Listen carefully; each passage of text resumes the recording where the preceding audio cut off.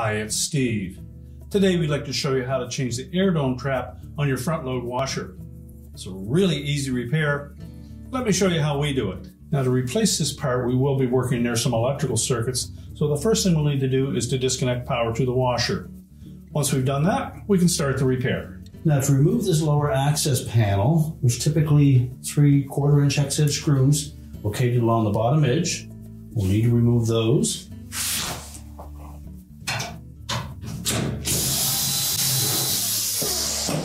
Be sure to support that panel as you remove the last screw.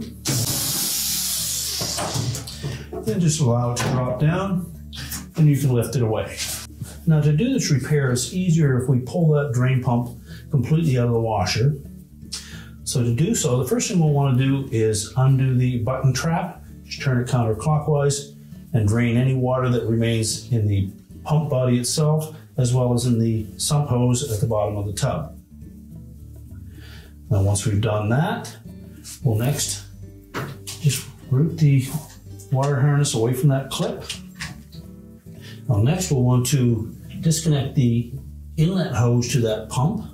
That hose comes right from the bottom of the tub. So we'll simply squeeze that clamp together and slide it back onto the hose.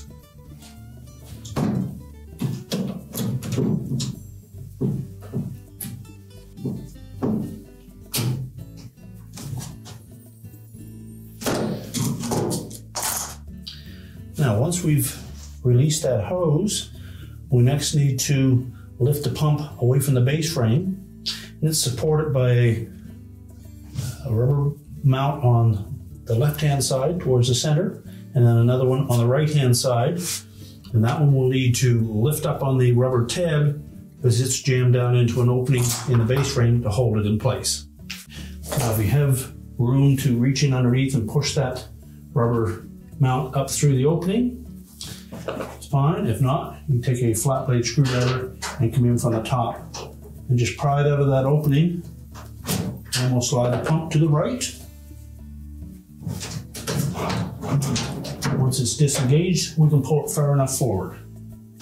Now, with the pump out of the way, we can reach in and get hold of the pressure switch hose and that trap that is attached to the end of it. You'll note that there's a zip tie securing the hose to the outside edge of that trap. It's wrapped with a piece of foam. So we're going to first of all need to cut that zip tie off.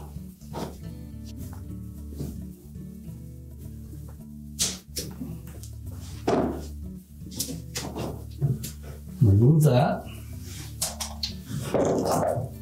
Pull that piece of foam and the hose away from the trap. And it's probably on there quite snug. So you may take a small flat blade screwdriver and just break that bond.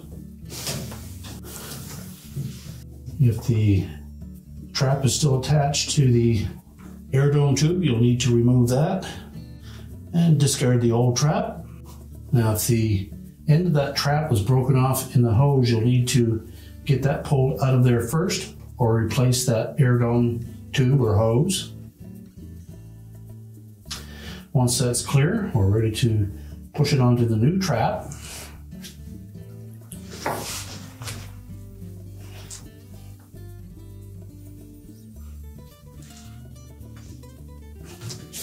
Make sure it fits on all the way.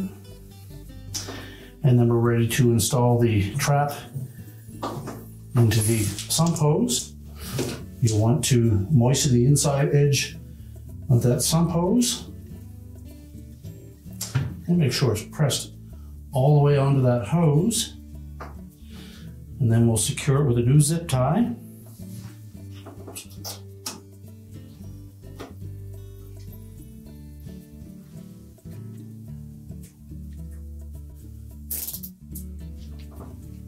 Make sure it's nice and snug. You can trim off the excess.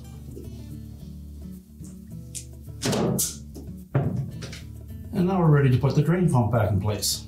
Now, when reinstalling the pump, first of all, I want to make sure that the rubber mount that faces towards the center fits into the keyhole slot in the base frame.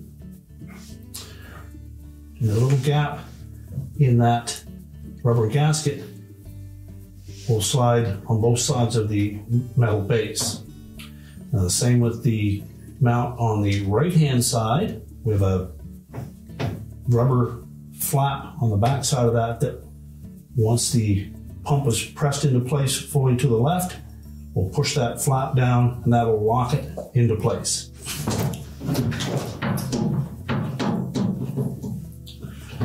Now if you wish, you can install the inlet hose to the pump first. Just hold it in place and then reposition that clamp.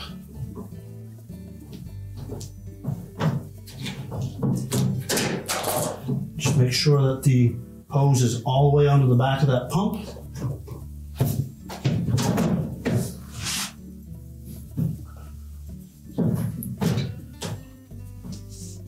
And then seat both of those rubber mounts. Push the pump to the left.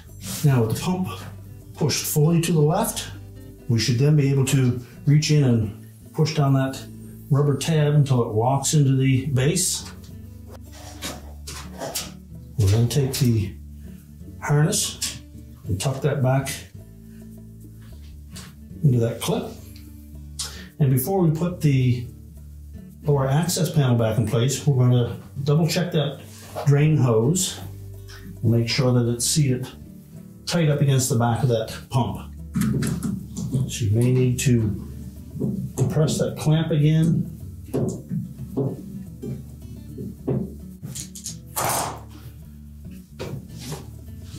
And just double check that hose, make sure it's flush. The little indicator tab on the top should line up with the arrow on the top of the pump housing. And now we're ready to put the lower access panel back in place. Now when installing that lower access panel, I want to make sure that these two pins line up with the holes in the bottom of the front panel.